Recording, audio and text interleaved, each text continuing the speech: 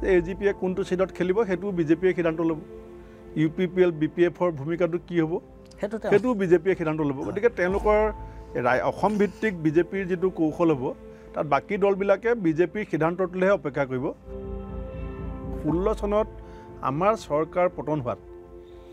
BJP RSSৰ কেৱল ৰণকৌশলে আমাক পতন ঘটাব পৰা নাছিল অসমৰ গৰিষ্ঠ সংখ্যক সচেতন মানুহে আৰু অসমৰ যুৱ প্ৰজন্মই এটা পৰিৱৰ্তন বিচাৰিছিল সেইটো বিচৰাৰ কিন্তু মূল কথা আছিল যে বিজেপিৰ কিছুমান কথা অসমৰ মানুহৰ কাৰণে ছুটি মুধুৰ আছিল কা আন্দোলনৰ শক্তি যোৱা নিৰ্বাচনত নোহোৱা নাছিল কা আন্দোলনৰ শক্তি যোৱা নিৰ্বাচনত আছিল কিন্তু সেয়া বহুটা বিভক্ত হ'ল কা বিৰোধী শক্তিসমূহ একত্ৰিত হোৱালে আজি বিৰোধী পক্ষত আৰু 15 জন এমএলএ থাকিলে খিনি মানুহে দলত থাকি RSS বিজেপিৰ সৈতে সম্পৰ্ক স্থাপন কৰিব চেষ্টা কৰি তেওঁলোকক তুমি ঠেলি পেলাই উলিওৱা আৰু যিখিনি মানুহ বাহিৰত থাকি পেলাই RSS বিজেপিৰ সৈতে যুঁজি আছে সেই মানুহখিনিৰ লগত তুমি সম্বন্ধ বনাবলৈ তুমি ওলাই যোৱা আৰু সেই কাম আমি কৰিবলৈ গৈ আছো আৰু সেই কথা মই প্ৰথম ৰাহুল গান্ধী ডাঙৰীয়াৰ যি বাৰ্তা মই আপোনাৰ চেনেলৰ জৰিয়তে অসমৰ ৰাইজকো দিছো আহি থকা সময়টো হয়তো আমি আৰু কেইজনমান নেতাক হেৰুৱাম এই সুবিধাবাদী ৰাজনীতিৰ তাৰণাত কিন্তু আমি এতিয়া ইতিমধ্যে কৈছে যে আৰু কেইজন হেৰুৱাম এইটো মই জানো নিশ্চিত হয় মই জানো মই ভালকে জানো কিন্তু মই আপোনালোকৰ পৰা আৰু কোনবা সম্ভাৱনা আছে গতিকে মই বিকল্প কিন্তু আমি সন্ধান কৰিছো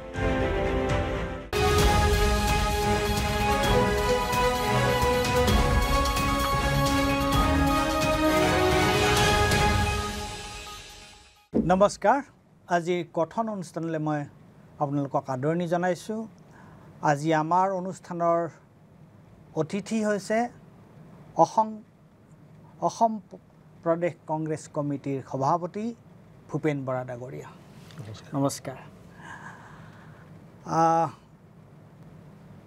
আপোনাক আমাৰ অনুষ্ঠানলৈ আদৰণি জনাইছোঁ ধন্যবাদ আৰু আজি আপোনাৰ লগত আলোচনা কৰিবলগীয়া বিষয়টো মই যেটো বিষয় আলোচনা কৰিম বুলি ভাবিছোঁ মই পোনছাতে মই সেই বিষয়টোলৈ যাব বিচাৰিছোঁ 2024ত লোকসভা নিৰ্বাচন অনুষ্ঠিত হ'ব সমগ্ৰ ভাৰতবৰ্ষত আৰু আজি আমাৰ দেশত এনেকুৱা এটা ৰাজনৈতিক দল শাসনত আছে যিটো দলে নিৰ্বাচনত তেওঁলোক জয়ী হৈ নিৰ্বাচন জিকাৰ পিছত চৰকাৰ গঠন কৰাৰ ঠিক পিছদিনাৰ পৰাই তেওঁলোকে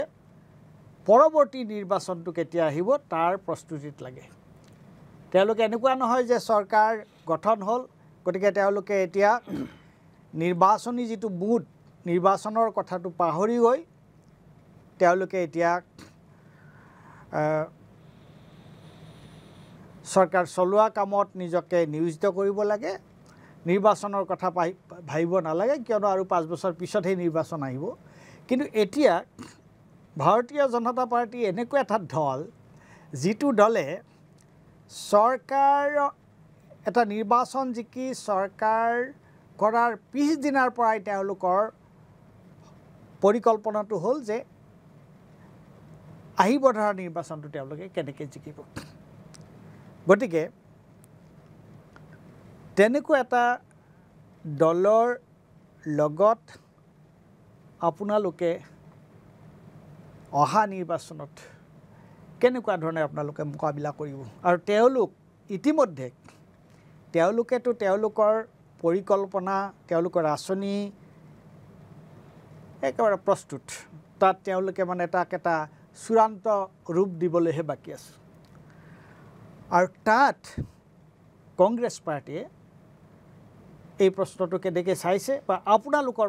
এই সন্দৰ্ভত আপোনালোকৰ প্ৰস্তুতি কি আপুনি যেহেতুকে 2024ৰ লোকসভা নিৰ্বাচনক লৈ বিষয়টোৰ পাতনি মেলিছে নিশ্চিতভাৱে এটা কথা মই ক'ব লাগিব যে এটা ৰাষ্ট্ৰীয় দলৰ লোকসভা নিৰ্বাচন কেন্দ্ৰিক গোটেই চূড়ান্ত যিখিনি কৌশল নিৰ্ণয় হয় সেইখিনি ৰাষ্ট্ৰীয় পৰ্যায়ৰ নেতৃত্বৰ অনুমোদন ক্ৰমে হয় কিন্তু আমি অসম প্ৰদেশ কংগ্ৰেছ কমিটি হিচাপে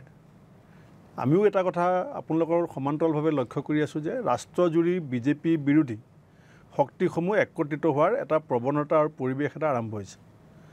আৰু যিটো ৰাহুল গান্ধী ডাঙৰীয়াই কন্যাকুমাৰীৰ পৰা পদযাত্ৰা কৰাৰ সময়ত ষ্টেলিন ডাঙৰীয়া তামিলনাডুৰ মুখ্যমন্ত্ৰীয়ে গৈ ফ্লেগ অফ কৰিছে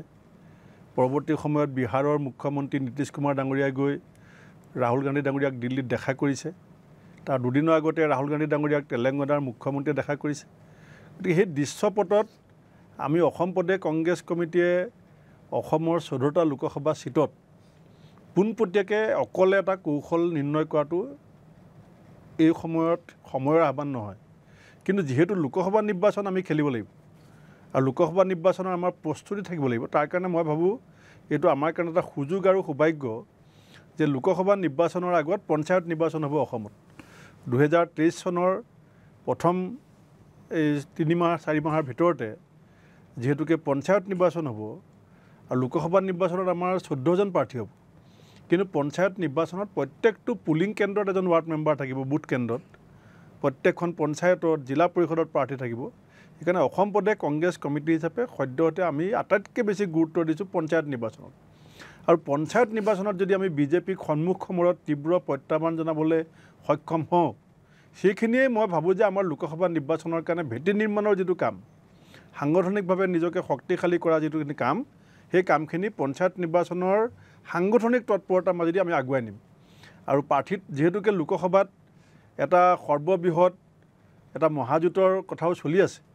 গতিকে মোৰ যিটো প্ৰদেশ কংগ্ৰেছৰ আমাৰ যিটো দৃষ্টিভংগী বা মোৰ যিটো দৃষ্টিভংগী সেই দৃষ্টিভংগী সম্পৰ্কত আমি দিল্লীক যেতিয়া আলোচনা কৰিব বিচাৰিছিলোঁ তেতিয়া দিল্লীৰ পৰা আমাক জনোৱা হ'ল যে যেহেতু অক্টোবৰৰ শেষৰ ফালে আমাৰ AICCৰ সাংগঠনিক নিৰ্বাচন হ'ব গতিকে পৰৱৰ্তী যিগৰাকী নিৰ্বাচিত সভাপতি হ'ব তেওঁৰ নেতৃত্বত আমাৰ পূৰ্ণাংগ যিটো লোকসভাৰ ৰণকৌশল আমি অক্টোবৰৰ শেষৰ ফালকে আমি কৰিব পাৰিম অসমৰ চিন্তা চৰ্চা কেনেকুৱা হ'ব কিন্তু সদ্যহতে সাংগঠনিক কাম কাজত আমি ৰৈ থকা নাই আমি প্ৰাৰ্থিত্বকেন্দ্ৰিক কথাবিলাকক বাদ দি পঞ্চায়ত নিৰ্বাচনৰ মাধ্যমেৰে তৃণমূল পৰ্যায়ত আমি আমাৰ কাম কাজ আগুৱাই ৰাখিছোঁ আমি যোৱা 9 আগষ্টৰ পৰা 15 আগষ্টলৈকে অসমৰ প্ৰান্তে প্ৰান্তে যিটো পদযাত্ৰা কৰিছিলোঁ এতিয়াও 16 তাৰিখে আমাৰ দিগ্বিজয় সিং ডাঙৰীয়া জয়ৰাম ৰমেশ ডাঙৰীয়া আহি আছে আমি ৰাহুল গান্ধী ডাঙৰীয়াৰ যিটো ভাৰত জোড়ো যাত্ৰা তাৰ লগতো সংগতি ৰাখি এটা বিশেষ কাৰ্যসূচী অসমত ল'বৰ কাৰণে পৰিকল্পনা কৰিছোঁ যাতে আমাৰ সাংগঠনিক কোনো শিথিলতা নাথাকে আৰু সাংগঠনিক তৎপৰতা যাতে দুপদূপে বৃদ্ধি পায় আৰু আমাৰ দলীয় নেতাকৰ্মীসকলে যাতে লোকসভা নিৰ্বাচনৰ সমান্তৰালভাৱে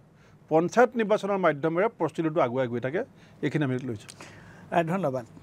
আপুনি ঠিকেই আছে আপুনি এটা কথা কৈছে যে লোকসভাৰ নিৰ্বাচনৰ সন্দৰ্ভত ৰাষ্ট্ৰীয় পৰ্যায়ত আপোনালোক যেহেতু এটা ৰাষ্ট্ৰীয় দল গতিকে ৰাষ্ট্ৰীয় পৰ্যায়ত এই ধৰণৰ আলাপ আলোচনা হ'ব তেনেকুৱা ধৰণে এটা পৰিকল্পনা হ'ব কিন্তু প্ৰশ্নটো হ'ল যে আপোনালোক ৰাষ্ট্ৰীয় দল ঠিকেই কিন্তু আপুনি অসম প্ৰদেশ কংগ্ৰেছৰ আপুনি সভাপতি গতিকে অসম প্ৰদেশ কংগ্ৰেছৰ যেহেতু আপুনি সভাপতি আৰু আমি এতিয়া অসমৰ মই ভাৰতবৰ্ষৰ কথা সোধা নাই মই অসমৰ কথা গোটেই আলোচনাটো অসম কেন্দ্ৰিকেই কৰিব বিচাৰিছোঁ এইটো হৈছে যে এতিয়া অসমত ভাৰতীয় জনতা পাৰ্টিৰ যিটো মৰ্চা তেওঁলোকৰ লগত যিখিনি মানুহ আছে যিকেইটা ৰাজনৈতিক দল আছে তেওঁলোকৰ লগত থকা অসম গণ পৰিষদ বা অন্যান্য যি সৰু দুটা দল আছে তেওঁলোকৰ লগত তেওঁলোকৰ যিটো মৰ্চা তেওঁলোকৰ যিটো যুক্ত ফ্ৰণ্ট সেইটো তেওঁলোক ইমান মজবুত আৰু তেওঁলোকে মাজে মাজে দুই এটা ধৰক কথা ক'লেও ৰাইজক দেখুৱাই কথা ক'লেও তেওঁলোকে মানে এক হৈ তেওঁলোকে কথা ক'ব পাৰিছে কিন্তু তাৰ বিপৰীতে কংগ্ৰেছকে আদি কৰি অন্যান্য যিবোৰ ৰাজনৈতিক দল আছে যিবোৰে বিজেপিক বিৰোধিতা কৰে কোনোবাই হয়তো বিজেপিক দেখুৱাই বিৰোধিতা কৰে কিন্তু কাৰোবাৰ লগত আকৌ ভিতৰে কিবা বুজাবুজি থকাৰ ধৰণৰো এটা অনুমান হয় সেইটো মোৰ ক'বলৈও বৰ বেছি মই হেৰি নকৰোঁ যেনেকৈ AUIDFৰ প্ৰশ্ন ওলাইছে গতিকে প্ৰশ্নটো হৈছে যে তেওঁলোকে হয় মানে আপোনালোকৰ যিটো ৰণকৌশল সেই ৰণকৌশল আপোনালোকৰ দিল্লীত সেইটো তৈয়াৰ কৰা হ'ব কিন্তু অসমৰ এজন অসম কংগ্ৰেছৰ মুৰব্বী হিচাপে অসমৰ যিটো ৰাজনৈতিক যিটো পটভূমি অসমৰ যিটো ৰাজনৈতিক যিটো পৰিৱেশ সেই সন্দৰ্ভত আজি বিজেপিৰ যেনেকুৱাকৈ তেওঁলোকে যি তৎপৰতাৰে তেওঁলোকে কাম কৰি আছে বাকীবিলাকে তেনেকুৱা ধৰণৰ তৎপৰতাৰে কাম কৰা আমাৰ চকুত পৰা নাই গতিকে এই যে নিৰ্বাচনলৈ বৰ বেছি দিন নাই আপুনি এটা কথা ঠিকেই কৈছে যে 2023ত পঞ্চায়ত নিৰ্বাচন হ'ব এইটো খুবেই ভাল কথা যে সেইটোৱে আপোনালোকৰ শক্তি পৰীক্ষা কৰাৰ ক্ষেত্ৰত বা আপোনালোকে ইয়াত কি ধৰণৰ অন্য ৰাজনৈতিক দলৰ লগত কি ধৰণৰ আপোনালোকে বুজাবুজিলে আহে কেনেকুৱাকৈ কৰে তাৰ এটা পৰীক্ষা তাৰ এটা সম্পৰীক্ষা কৰিবলৈ এক্সপেৰিমেণ্ট এটা কৰিবৰ কাৰণে আপোনালোকক এটা সুযোগ দিব কিন্তু এই সন্দৰ্ভত মোৰ প্ৰশ্নটো হৈছে বিজেপিয়ে যিটো তেওঁলোকৰ যিটো ৰণকৌশল আৰু তেওঁলোকে যিটো মজবুত তেওঁলোকৰ যিটো ভেটি তাৰ তুলনাত ৰাইজে দেখিছে যে দুটা কথা আমি দেখা পাই আছোঁ এটা হৈছে যে চৰকাৰৰ বিৰুদ্ধে চৰকাৰে যত যিমান কাম বিজেপি চৰকাৰে ইয়াতে অসমতো যত যিমান যি কাম নকৰক কিয় ৰাইজৰ মাজত কিন্তু এটা অসন্তুষ্টি আছে ৰাইজৰ মাজত চৰকাৰৰ বিভিন্ন কথাক লৈ অসন্তুষ্টি আছে অথচ এই অসন্তুষ্টি প্ৰকাশ কৰিবলৈ ৰাজনৈতিক যিবোৰ মঞ্চ ৰাজনৈতিক যিবোৰ দল সেইবিলাকৰ মাজত কিন্তু তেনেকুৱা ধৰণৰ সক্ৰিয়তা দেখা পোৱা নাযায় গতিকে প্ৰশ্নটো হৈছে এইটো নিৰ্বাচনৰ লগতো সম্পৰ্ক আছে আৰু অন্য ধৰণে সাধাৰণভাৱে এইটো সম্পৰ্ক আছে এই সন্দৰ্ভত আপুনি কি ক'ব যে বিজেপি যি ধৰণে সক্ৰিয় বিজেপি যি ধৰণৰ তেওঁলোকৰ ভেটিটো যি মজবুত বিপৰীত পক্ষ সেই এটা মজবুত তেনেকুৱা ধৰণৰ এটা যুক্ত মৰ্চা বা তেনেকুৱা ধৰণৰ এটা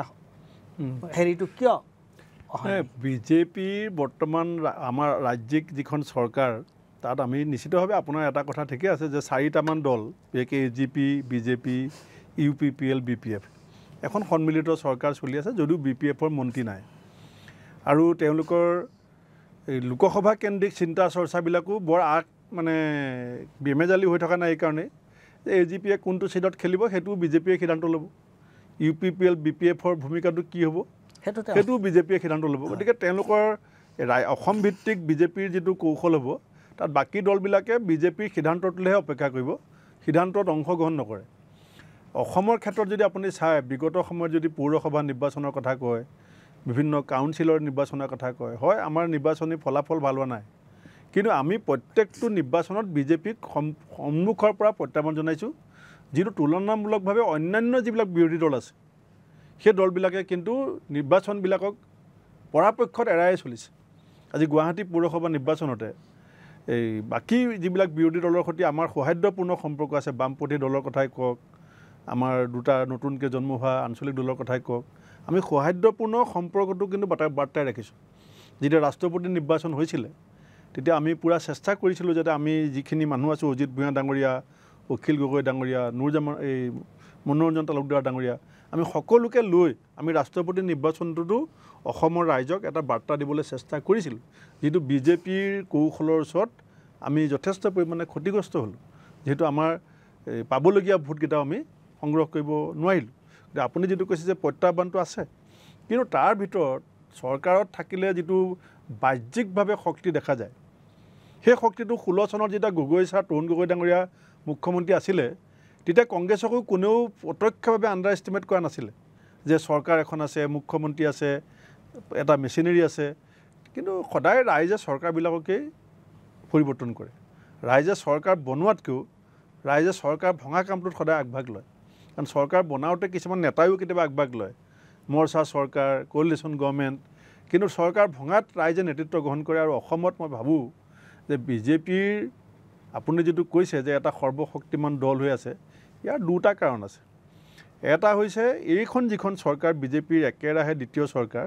এতিয়া কাৰ্যকালটো এবছৰ পাৰ হৈছে মাত্ৰ আৰু আজিলৈকে ভাৰতবৰ্ষত বা অসমত কোনো চৰকাৰৰ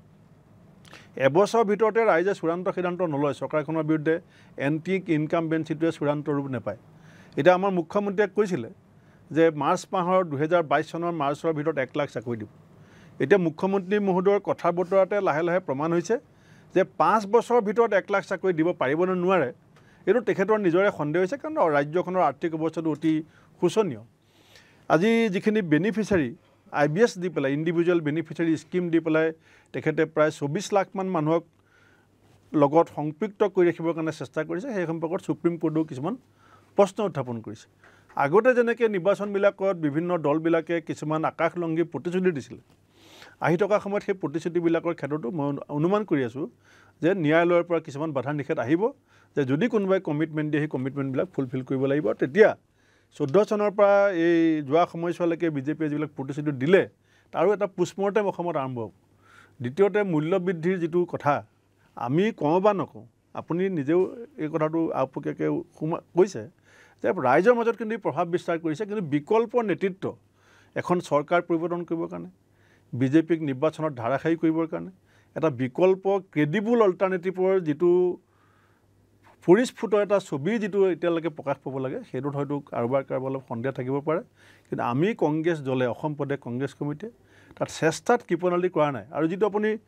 বিকল্প এটা শক্তি, এই শক্তি বনোৱাৰ ক্ষেত্ৰতো মই আপোনাৰ এই চেনেলৰ মাধ্যমেৰে বাকীসমূহ দলকো এটা বাৰ্তা দিব বিচাৰিছোঁ যে আমাৰ নিজৰ শক্তি আৰু সামৰ্থ্যৰ ভিত্তিত আমি চবেই জানো আমাৰ কোনটো ৰাজনৈতিক দলৰ শক্তি আৰু সামৰ্থ্য কিমান। তাৰ ওপৰত যেতিয়া আমি আলোচনাবিলাক আগুৱাই নিম, তেতিয়াহ'লে নিশ্চিতভাৱে আমি এটা বিজেপি বিৰোধী শক্তি নিৰ্মাণ কৰাটো আমাক বেছি সময় নালাগিব। মই এটা কথা কওঁ, আপোনাৰ কথাৰ প্ৰসংগতে মই ক'বলৈ ওলাইছোঁ। চাওক, ৰাজনীতি ভাৰতবৰ্ষৰ আজি স্বাধীনতাৰ ৭৫ বছৰৰ পিছত বিভিন্ন ৰাজনীতি কিন্তু একেধৰণে হৈ থকা নাই। ৰাজনীতিত কিন্তু বিভিন্ন ধৰণৰ পৰিৱৰ্তন আহিছে, ভাল হওক বেয়া হওক পৰিৱৰ্তন আহিছে। আগতে যেতিয়া আপোনাৰ ধৰক আগত যেতিয়া চৰকাৰ হৈছিলে, এটা চৰকাৰ 5 বছৰ থকাৰ পিছত অইন এটা দলৰ চৰকাৰ এটা আহে। কিন্তু এতিয়া যিটো দল চৰকাৰত আছে তেওঁলোকে ৰাজনীতিৰ কিছুমান মৌলিক কথা তেওঁলোকে পৰিৱৰ্তন কৰিব বিচাৰিছে, মৌলিক কাঠামোগত পৰিৱৰ্তন কিছুমান তেওঁলোকে কৰিব বিচাৰিছে। আৰু সেইকাৰণে এতিয়া আপুনি যিটো কথা কৈছে যে ৰাইজে চৰকাৰ ভাঙে, ঠিকে আছে, কিন্তু এওঁলোকে এতিয়া যিটো দল আপোনাৰ চৰকাৰত আছে তেওঁলোকে চৰকাৰৰ যিটো যন্ত্ৰ, চৰকাৰী যিটো যন্ত্ৰ আৰু চৰকাৰৰ লগত প্ৰত্যক্ষ আৰু পৰোক্ষভাৱে থকা যিবিলাক অনুষ্ঠান প্ৰতিষ্ঠান, সেইবোৰ তেওঁলোকে এনেকুৱা ধৰণে ব্যৱহাৰ কৰিবলৈ ধৰিছে বা তেওঁলোকে এনেকুৱা ধৰণে ব্যৱহাৰ কৰিছে যাতে বিৰোধী যিবোৰ ৰাজনৈতিক দল সেইবিলাক আচলতে সেইবিলাকৰ যাতে কোনো ধৰণৰ তেওঁলোকক যাতে বেকায়দাত পেলোৱা যায়, তেওঁলোকে যাতে প্ৰচলিত ধৰণৰ যিবোৰ সা সুবিধা সেইবিলাকৰ সুবিধা লৈ তেওঁলোকে আগতে যেনেকুৱা ধৰণৰ ৰাজনৈতিক পৰিৱেশ এটা হৈছিল সেইটো নহয়, সেইটো কাৰণে চেষ্টা কৰিছে। গতিকে এতিয়া যদি আপুনি ভাবে যে চৰকাৰৰ ওপৰত ৰাইজৰ অসন্তুষ্টি আছে গতিকে চৰকাৰ ভাঙি পেলাব, কিন্তু আমি দেখা পাইছোঁ যে আমি দেখিছোঁ যে ধৰক আপোনাৰ ইয়াতে কা আন্দোলন হৈছিলে, কা আন্দোলনৰ পিছত কা আন্দোলনৰ সময়ত আপুনি যদি মনত কৰে যে বিজেপি চৰকাৰৰ নেতা মন্ত্ৰী বাহিৰত ওলাব নোৱাৰা এটা পৰিস্থিতি হৈছিলে। সেই সময়ত সৰ্বানন্দ সোণোৱালে নিজেই ক'ব লগা হৈছিলে যে মোক আপোনালোকে এঘৰীয়া নকৰিব, নহয়নে? কিন্তু তাৰপিছত যেতিয়া আকৌ নিৰ্বাচন হ'ল তেওঁলোকে সেই নিৰ্বাচনত জিকিলে। গতিকে এই যিটো বিজেপিৰ যিটো আপোনাৰ নিৰ্বাচনী যিটো যন্ত্ৰ, তাত যিটো পৰিকল্পনাৰ প্ৰশ্ন থাকে, তাত যিটো একেবাৰে আপোনাৰ তৃণমূল পৰ্যায়ৰ ওপৰৰ পৰা তৃণমূল পৰ্যায়লৈকে তেওঁলোকৰ যি নিকপকপীয়া যিটো পৰিকল্পনা, তাৰ তুলনাত কেৱল ৰাইজৰ ক্ষোভ আছে, কিন্তু সেই ৰাইজৰ ক্ষোভক আপুনি যদি চেনেলাইজ যদি নকৰে, তাত যদি ৰাজনৈতিক বিকল্প তাৰ বিজেপি বিৰোধী যি ৰাজনৈতিক শক্তি আছে তেওঁলোকে যদি সেই সুবিধাটো ল'ব নাজানে আৰু তেওঁলোকৰ মাজত যদি এক ধৰণৰ পৰিকল্পনা যদি নহয়, তেওঁলোকৰ মাজত যদি এক ধৰণৰ সুস্থিৰ আৰু সুপৰিকল্পিত যদি তেওঁলোকৰ বুজাবুজি নহয়, তেনেহ'লে তেওঁলোকে বিজেপিক কেনেকৈ বিজেপিৰ লগত আপোনাৰ কথাখিনি ঠিকে আছে। মই এইটো এনেকৈ ভাবি থকা নাই যে ৰাইজে স্বতঃস্ফূৰ্তভাৱে চৰকাৰ এখন বদলাই আমাৰ এখন চৰকাৰ পাতি দিব, এনেকৈ আমিও নিশ্চয় আশা কৰাটো আমি কেতিয়াও নকৰোঁ। আৰু মই সেইকাৰণে কৈছোঁ যে ক্ৰেডিবল অল্টাৰনেটিভ, যে বিজেপিৰ এক শক্তিশালী আৰু ভৱিষ্যত নিৰ্মাণ কৰিব পৰা বিকল্প কোন হ'ব পাৰিব এইটোত সমসাময়িক এটা ধাৰণা আছে যে অসমত আজিও মূল বিৰোধী দলৰ ভূমিকাত কংগ্ৰেছ আছে আৰু সেইকাৰণে বিজেপিয়ে দিনে নিশাই কংগ্ৰেছ দলটোক বাহিৰে ভিতৰে অস্থিৰ কৰি ৰাখিবৰ কাৰণে চেষ্টা কৰিছে আজি বিজেপিৰ নতুনকৈ আৰু 10জন MLA প্ৰয়োজন নাই তথাপিতো বিজেপিয়ে সদায় কংগ্ৰেছক এটা দৃষ্টিভংগীত ৰাখিছে যাতে এই দলটো যদি অস্থিৰ কৰি ৰাখিব পাৰোঁ তে বাকী যিখিনি তেওঁলোকৰ অনকৌশল যে শত্ৰুপক্ষই যেতিয়া বহুধা বিভক্ত হ'ব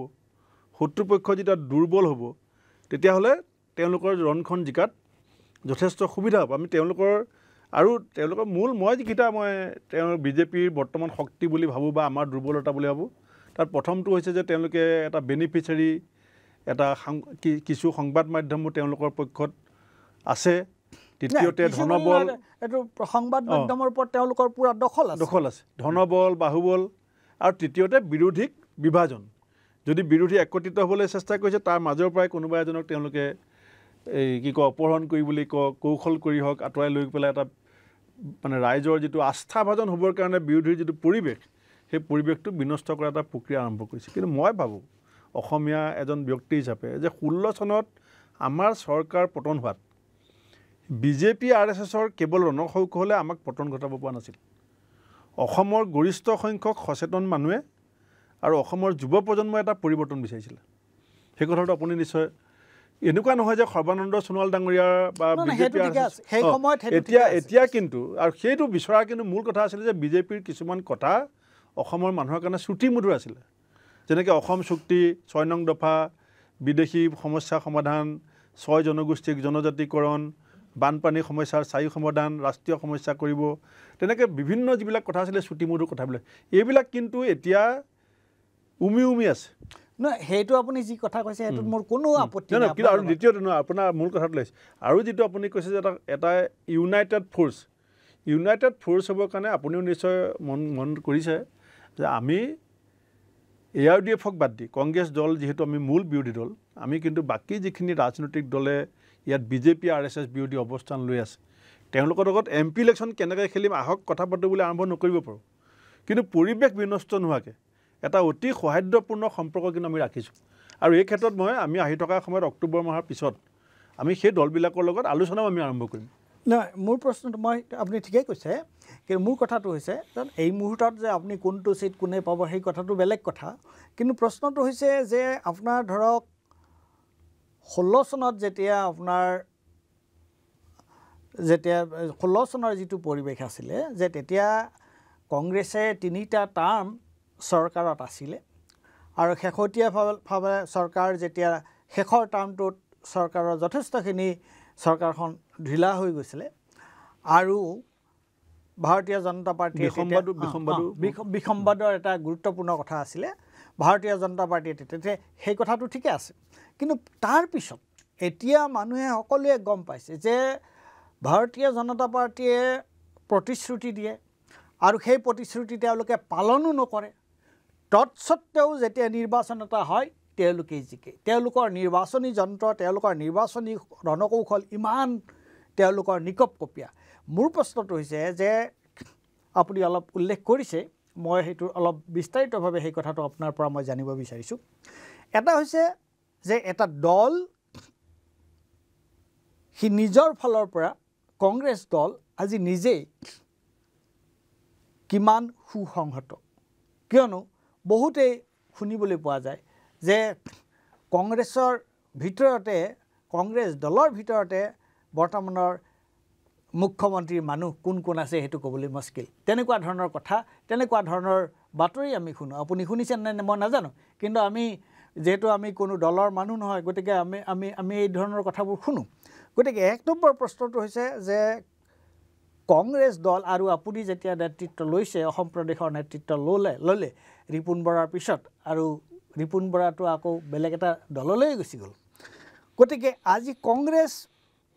আভ্যন্তৰীণভাৱে কংগ্ৰেছ কিমান সুসংহত এক আৰু 2 নম্বৰ কংগ্ৰেছৰ এতিয়াও আপোনালোকৰ ইয়াত অসম বিধানসভাত কিমানজন MLA আছে এতিয়া 24 জন MLA আছে 24 জন MLAৰ যিটো শক্তি সেইটো গোটেই কম নহয় আপোনালোকৰ পৰা 2জন ইতিমধ্যে গুচি গ'ল গতিকে 24 জন আপোনালোকৰ এতিয়াও পাঁচজনে গ'ল 29 আছিল 29 আছিলে আপোনালোকৰ বিধানসভাত এতিয়াও 24 জন MLA আছে গতিকে প্ৰথম কথা আপোনালোকে নিজৰ দলটো আপোনালোকে এতিয়া কিমান সুসংহত আৰু দলটোৰ বাহিৰত নিৰ্বাচনৰ কথাটো মই কোৱা নাই কিন্তু এনেই আপোনালোকে জানে যে আপোনালোকে অকলে বিজেপিক কেতিয়াও মোকাবিলা কৰিব নোৱাৰে গতিকে তেনেকুৱা ধৰণৰ ৰাইজে কিন্তু কি দেখিছে ৰাইজে দুটা কথা কেইটামান কথা লক্ষ্য কৰি আছে মই ৰাইজৰ এজন প্ৰতিনিধি হিচাপে কৈছোঁ ৰাইজে কেইটামান কথা লক্ষ্য কৰিছে এটা কি যে ৰাইজৰ মাজত ক্ষোভ আছে প্ৰতিবাদ আছে কিন্তু এই ৰাজনৈতিক দলবিলাকৰ আৰু বিশেষকৈ কংগ্ৰেছৰ মাজত তেওঁলোকৰ কোনদিনা কোনজন গৈ পেলাই বিজেপিত যায় তাৰ কোনো ঠিকন নাই আনহাতে তেওঁলোকে যে এটা ঐক্যবদ্ধভাৱে যে বিৰোধী দলে ৰাইজৰ প্ৰশ্নবোৰ যে উত্থাপন কৰিব লাগে সেই ধৰণৰ প্ৰচেষ্টা কিন্তু দেখা নাই হয় প্ৰতিবাদ দেখা পাই আছে ৰাজনৈতিক দলবিলাকেও চুৰচুৰীয়াকৈ আজি অমুক আপোনালোকেও কিবা কৰিছে অন্য পলিটিকেল পাৰ্টিও কৰিছে আৰু তাতো মই দেখিছোঁ এটা কথা যে জনসাধাৰণৰ মাজলৈ যোৱাৰ সলনি গুৱাহাটী কেন্দ্ৰিক মানে প্ৰেছ মেলৰ যোগেদিয়ে যেন তেওঁলোকে ৰাজনীতিটো কৰিব বিচাৰিছে তেনেকুৱা ধৰণৰ হৈছে এই সন্দৰ্ভত আপোনাক কি কয় নাই এটা কথাটো আপুনি ঠিকেই কৈছে এইটো মই সভাপতি হ'লেও স্বীকাৰ কৰিব লাগিব যে এটা ৰাইজৰ আস্থাভাজন হ'বৰ কাৰণে দলৰ যি ধৰণৰ এটা ভাৱমূৰ্তি থাকিব লাগে সেই ভাৱমূৰ্তিটোত ধাৰাবাহিকভাৱে কংগ্ৰেছ দলটোৰ ওপৰত আঘাত হৈছে দুগৰাকী যেতিয়া প্ৰদেশ কংগ্ৰেছৰ সভাপতিয়ে দল ত্যাগ কৰিব যোৱা 15 বছৰত চৰকাৰখনক নিয়ন্ত্ৰণ কৰা কেইবাগৰাকী ব্যক্তিয়ে যেতিয়া দল ত্যাগ কৰিব আৰু যিসকলক দলৰ নেতা বুলি পেলাই ভবা যায় নেতাসকলে যেতিয়া আদৰ্শগত কথাবিলাক বাদ দি দল ত্যাগ কৰিব তেতিয়াহ'লে ৰাইজে এটা সন্দেহৰ আৱৰ্তলৈ দলটোক আনিব আৰু তাৰ পৰা এতিয়া কংগ্ৰেছ মুক্ত বুলি মই নকওঁ কিন্তু তাৰ মাজতো আপুনি গোটেই যদি পৃথিৱী যদি ৰাজনীতি চাই আপুনি দেখিব আপুনি মন কৰি আছে যে এজন ব্যক্তিক কিন্তু ৰাইজে চিনাক্ত কৰে আজি বিজেপিকো যেতিয়া অসমৰ মানুহে প্ৰথমতে এটা সুযোগ দিবলৈ চেষ্টা কৰিছিলে সন্মুখত কিন্তু সৰ্বানন্দ সোণোৱাল ডাঙৰীয়াৰ নামটো আছিলে আৰু এজন মানুহৰ ওপৰত বাকী প্ৰাৰ্থী কোন আছিলে কোন সমষ্টিত কোনো অসমৰ মানুহে 10টা সমষ্টিৰ বিজেপি কেণ্ডিডেটৰ নাম কিন্তু ক'ব নোৱাৰিছিলে আজিও অসম চৰকাৰ গোটেইকেইজন মন্ত্ৰীৰ নাম বহুত মানুহে ক'ব নোৱাৰে এজন মানুহৰ নামতে চৰকাৰখন চলি আছে সেইকাৰণে মই ভাবোঁ যে এই গোটেই ৰাজনৈতিক যিটো বিজেপিৰ ফালৰ পৰা এটা চলিছে অস্থিৰ কৰি ৰাখিবৰ কাৰণে যিটো কাৰণে ৰাইজে আস্থাত দলটোক সম্পূৰ্ণৰূপে ল'বৰ কাৰণে চিন্তা কৰিবলগীয়া হৈছে আৰু দ্বিতীয়তে আমাৰো এইটো মোকো আপুনি ক'ব পাৰে যে আপুনিও ব্যৰ্থ হৈছে কিন্তু আপুনি এজন বিধায়কক যেতিয়া গোটে বজাৰত বিক্ৰী হোৱাৰ দৰে বিক্ৰী হ'ব তাত দলৰ সভাপতিজনে সমকক্ষ এজন ব্যক্তিক ধৰি ৰখাটো ইমান সহজ নহয় আজি গোলাম নবী আজাদৰ দৰে ব্যক্তি যেতিয়া দল ত্যাগ কৰা সিদ্ধান্ত ল'ব 5 দশক কংগ্ৰেছ কৰাৰ পাছত ভুৱনেশ্বৰ কলিতাৰ দৰে ব্যক্তি যাৰ হাতত ধৰি পেলাই আমি কংগ্ৰেছ ওলাই আহিছিলোঁ তেওঁলোকে যেতিয়া দল ত্যাগ তেওঁলোকক বুজনি দি পেলাই কিবা সমাধান সূত্ৰ দি আপুনি ধৰি ৰাখিব গতিকে সেইটো নিশ্চিতভাৱে সেই সমস্যাটো আছে তাৰ কিন্তু মই এটা কথা আপোনাক এইটো আপুনি কিছু খবৰ ল'লে গম পাব যে তৃণমূল পৰ্যায়ৰ ৰাইজে কিন্তু এতিয়াও ক'তো দল বদলোৱা নাই বিজেপিৰ 2খন চৰকাৰ আহিলে আজি মই যদি যিকোনো এটা সমষ্টি যদি আপুনি বাচিলে উজনি অসমৰ আপুনি দেখিব নামনি অসমৰ কথাটো বেলেগ আছিলে মহাজোঁটৰ এটা প্ৰভাৱ আছিলে উজনি অসমৰ সমষ্টি কোনো এটাতে আমাৰ ভোটটো কমা নাই আমি হাৰিছোঁ ধাৰাবাহিকভাৱে দুবাৰ আমি বিজেপিৰ লগত হাৰিছোঁ অৰ্থাৎ তাৰ অৰ্থটো কি যে তৃণমূল পৰ্যায়ৰ নিষ্ঠাবান আস্থাবান কংগ্ৰেছ কৰ্মীসকলে এটা ধাৰাত তেওঁলোক আছে আৰু কা আন্দোলনৰ যিটো কথা কৈছে কা আন্দোলনৰ শক্তি যোৱা নিৰ্বাচনত নোহোৱা নাছিল কা আন্দোলনৰ শক্তি যোৱা নিৰ্বাচনত আছিল কিন্তু সেয়া বহুতা বিভক্ত হ'ল কা আন্দোলনটোৰ যদি আপুনি ইলেকশ্যনৰ ভোটকেন্দ্ৰিক যদি বিন্যাসটো আপুনি পৰ্যালোচনা কৰি দেখিব যে যোৱা সময়ছোৱাত আমি প্ৰায় 15টামান সমষ্টিত উজনি অসমত কা বিৰোধী শক্তিসমূহ একত্ৰিত হোৱালে আজি বিৰোধী পক্ষত আৰু 15জন MLA থাকিলেহেঁতেন সেইকাৰণে মই ভাবোঁ যে আমাৰ যোৱাবাৰ ৰাজনৈতিক কৌশলৰ যিবিলাক ভুল যিবিলাক আমাৰ দুৰ্বলতা সেইখিনিক আমি শুধৰাবলৈ চেষ্টা কৰিছোঁ এটা মই স্বীকাৰ কৰিছোঁ যে আস্থা ভাজন হোৱাৰ ক্ষেত্ৰত আমি এতিয়াও কিছু পিছপৰি আছোঁ আৰু সেইটো মই মৰ্মে উপলব্ধি কৰোঁ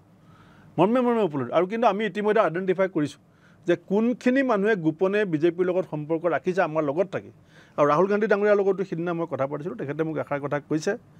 সেইটো কথাটো আপোনাৰ সৈতে মিলিছে যে যিখিনি মানুহে দলত থাকি RSS বিজেপিৰ সৈতে গোপন মিতিয়ালি কৈছে তেওঁলোকক তুমি ঠেলি হেঁচি ভিতৰৰ পৰা উলিওৱা আৰু যিখিনি মানুহে দল কৰা নাই কংগ্ৰেছৰ লগত নাই কিন্তু বাহিৰত থাকিও RSS বিজেপিৰ লগত যুঁজিছে সেইখিনিৰ লগত তুমি উদ্যাসী গৈ পেলাই সম্বন্ধ বনোৱা তেখেতে মোক যিটো সূত্ৰ দিছে যে যিখিনি মানুহে দলত থাকি RSS বিজেপিৰ সৈতে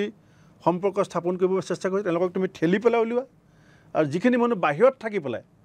RSS বিজেপিৰ সৈতে যুঁজি আছে সেই মানুহখিনিৰ লগত তুমি সম্বন্ধ বনাবলৈ তুমি ওলাই যোৱা আৰু সেই কাম আমি কৰিবলৈ গৈ আছোঁ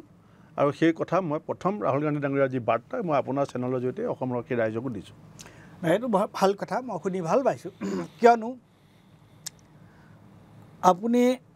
আজি ভাৰতবৰ্ষত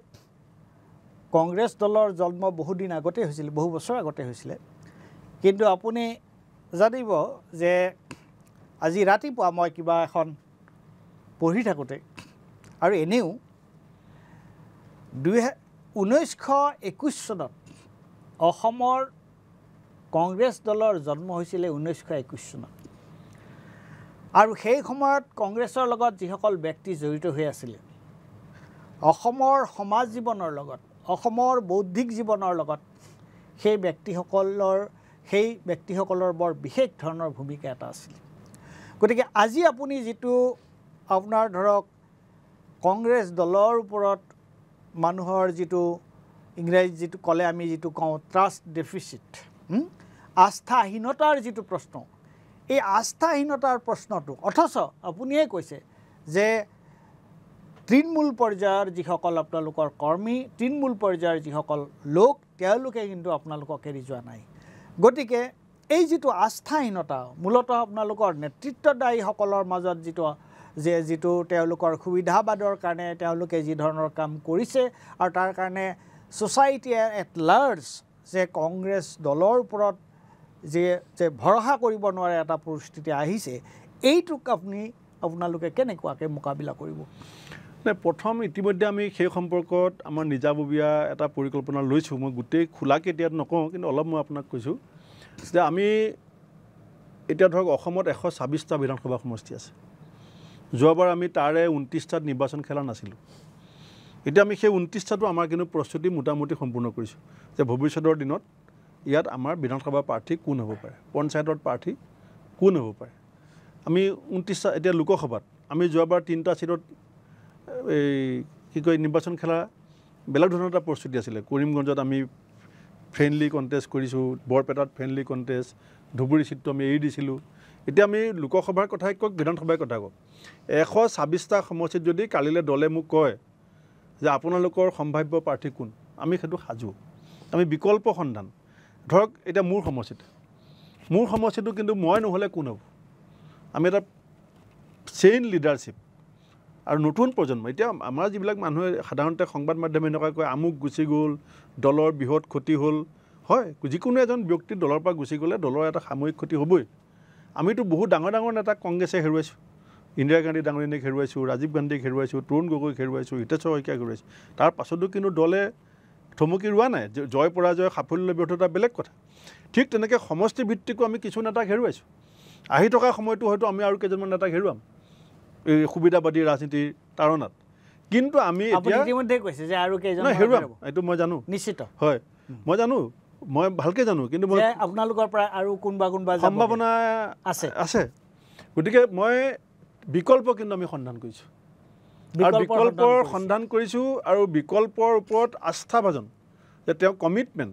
তেওঁ আইডিঅলজিকেলি কিমান কমিটেড এই কথাখিনিৰ ওপৰত আমি চকু ৰাখিছোঁ আমাৰ দলৰ এটা পুৰণা ভুলৰ কাৰণেও বৰ্তমান আমি ভুগি আছোঁ আমাৰ দলত এটা ভুল হৈছিলে ময়ো দলৰ দীঘলীয়া 3টা দশক কাম কৰিছোঁ পেৰাচুট লেণ্ডিং প্ৰাৰ্থিত্ব কেন্দ্ৰিক সময়বিলাকত যেতিয়া পেৰাচুট লেণ্ডিং হয় না এইটো কথা শুনি ভাল পালোঁ বৰা ডাঙৰীয়া যে আপুনি কৈছে যে আপুনি প্ৰস্তুত আপোনালোকৰ দল প্ৰস্তুত যে আৰু কোনোবাই দল এৰি যাব পাৰে কিন্তু আপোনালোকে সেইটোক লৈ পেলাই বৰ বেছি চিন্তিত নহয় কিন্তু আপোনালোকে তাৰ বিকল্পৰ সক্ষম বিকল্প আমি সন্ধান কৰিছোঁ আৰু আমি প্ৰস্তুত হৈ আছোঁ বঢ়িয়া বৰ ভাল কথা কিন্তু এতিয়া মই আপোনাক আমাৰ হাতত সময় কম হৈ আহিছে প্ৰশ্নটো হৈছে কি যে বিজেপি এটা অতি মই বাৰে কৈ আছোঁ যে বিজেপিৰ কি নিকপকপীয়া তেওঁলোকৰ ৰণকৌশল আৰু কংগ্ৰেছ এটা সক্ষম বিৰোধী হ'লেও কংগ্ৰেছে কেতিয়াও অকলে বিজেপিৰ লগত মোকাবিলা কৰিব নোৱাৰে গতিকে তেওঁলোকে বিজেপি বিৰোধী অন্য যিবোৰ ৰাজনৈতিক দল আছে তেওঁলোকৰ লগত এটা বুজাবুজি বা তেওঁলোকৰ লগত এটা সৌহাৰ্দ্যপূৰ্ণ সম্পৰ্ক গঢ়ি তুলিব লাগিবই এতিয়া এই মুহূৰ্তত মই কোন প্ৰাৰ্থী হ'ব কি হ'ব সেই প্ৰশ্নটো নকওঁ কিন্তু এই ৰাজনৈতিক দলবিলাকৰ লগত এটা বুজাবুজি তেওঁলোকৰ লগত একেলগে জনতাৰ সংগ্ৰামত ঐক্যবদ্ধ হোৱা বা ৰাইজক অসমৰ ৰাইজক এটা আস্থা দিয়া বা নিষ্ঠা এটা তেওঁলোকক এটা প্ৰদৰ্শন কৰা যে ৰাইজ নিৰ্বাচনৰ কথাটো বাদ দিওঁ আমি সকলোৱে একলগ হৈ আপোনালোকৰ প্ৰশ্নবোৰ আমি উত্থাপন কৰিবলৈ চেষ্টা কৰিছোঁ তে সেই ধৰণৰ প্ৰচেষ্টা কিন্তু অসমৰ ৰাইজে এতিয়ালৈকে দেখা নাই কিয়নো বিভিন্ন ৰাজনৈতিক দলে গোটে তেওঁলোকে নিজৰ ববীয়াকেহে কিবি কৰি আছে কিন্তু আটাইখিনি লগ লাগি যি ধৰণে কৰিব লাগিছিল সেই ধৰণৰ বস্তু এটা হোৱা নাই আৰু মই ভাবোঁ যে এটা ইমান বছৰীয়া ৰাজনৈতিক দল হিচাপে এইটোত আপোনালোকৰ এইটো এটা দায়িত্বৰ ভিতৰত নাহেনে বাৰু নাই আপুনি যেটো কৈছে ধাৰাবাহিকভাৱে আপোনাৰ দৃষ্টিগোচৰ হোৱাকৈ হৈ নাথাকিব পাৰে কিন্তু আমি নাই কৰা আৰু চেষ্টা কৰা নেটো ক'ব নোৱাৰে কেলে মাজুলীত যেতিয়া উপনিৰ্বাচন হৈছিলে তেতিয়া আপুনি দেখিছিলে যে অখিল গগৈ ডাঙৰীয়া লুইন গগৈ ডাঙৰীয়া মই অজিত ভূঞা ডাঙৰীয়া আমি একেলগে নিৰ্বাচনী প্ৰচাৰত আছিলোঁ যশোবন সিনহা ডাঙৰীয়া যেতিয়া অসমত নিৰ্বাচনী প্ৰচাৰ কাৰণে আহিছিলে তাতে আমি 5টা ৰাজনৈতিক দল একেলগে তেখেতৰ খুৱে বাৱে আমি বহি পেলাই তেখেতক সমৰ্থন জনাইছিলোঁ এতিয়াও বিভিন্ন সময়ত বিভিন্ন ৰাজনৈতিক যিখিনি বিজেপি বিৰোধী শক্তি বুলি আমি ভাবোঁ তেওঁলোকৰ বিভিন্ন ধৰণৰ কাৰ্যসূচীত আমাৰ এটা সৌহাৰ্দ্যপূৰ্ণ আদান প্ৰদান ইতিমধ্যে চলি আছে হয়তো আমাৰতো নিজৰ টিভি চেনেলো নাই আমি ইমান কি কয় লাইভ টেলিকাষ্ট কৰাৰ সক্ষমতাও নাই সেইকাৰণে আমি কিছুমান কথা হয়তো কাৰোবাৰ দৃষ্টিত নপৰাকৈ থাকি যায় আমি ৰাখিছোঁ আৰু এতিয়া শেহতীয়াকৈ যিটো ৰাহুল গান্ধী ডাঙৰীয়াৰ নিৰ্দেশ যে যিখিনি মানুহে দলত নহ'লেও কংগ্ৰেছ নহ'লেও বাহিৰত থাকিও বা বেলেগ দলত থাকিও RSS বিজেপিৰ বিৰুদ্ধে ধাৰাবাহিকভাৱে আপোচহীনভাৱে যুঁজি আছে সেই মানুহখিনিৰ লগত কথা পাতিবৰ কাৰণে আমাক এটা দায়িত্ব দিছে আৰু আপুনি কোৱা কথাটোকে আধুৰি মই কৈছোঁ যে প্ৰাৰ্থিত্ব কেন্দ্ৰিক কথা বতৰা নহ'লেও RSS বিজেপি বিৰোধী যুদ্ধখন শক্তিশালী কৰাৰ স্বাৰ্থত আমি সেই শক্তিসমূহৰ ওচৰলৈ আমি নিজে যাম আমি কথা পাতিম আৰু অতি শীঘ্ৰে আমি সেই এটা শক্তি হিচাপে আমি যে আত্মপ্ৰকাশ কৰিম সেই কথা মোৰ বিশ্বাস আছে ধন্যবাদ ভূপেন বৰা ডাঙৰীয়া আপুনি এটা গুৰুত্বপূৰ্ণ কথা কৈছে যে হয়তো কংগ্ৰেছৰ মাজতে যিসকল বিশ্বাসঘাতক বা যিসকলে বিজেপিলৈ যাও কৰি আছে তেনেকুৱা মানুহ আপোনালোকে চিনাক্ত কৰিছে আৰু আপোনালোকৰ দলৰ নহ'লেও যিয়ে এই মুহূৰ্তত আমাৰ ভাৰতীয় গণতন্ত্ৰ ৰক্ষাৰ কাৰণে বা সাংবিধানিক গণতন্ত্ৰ ৰক্ষাৰ কাৰণে যিসকল মানুহে বা ধৰ্মনিৰপেক্ষ আমাৰ দেশখনৰ যিটো ধৰ্মনিৰপেক্ষ যিটো চৰিত্ৰ সেইটো ৰক্ষা কৰিবৰ কাৰণে যিসকল মানুহ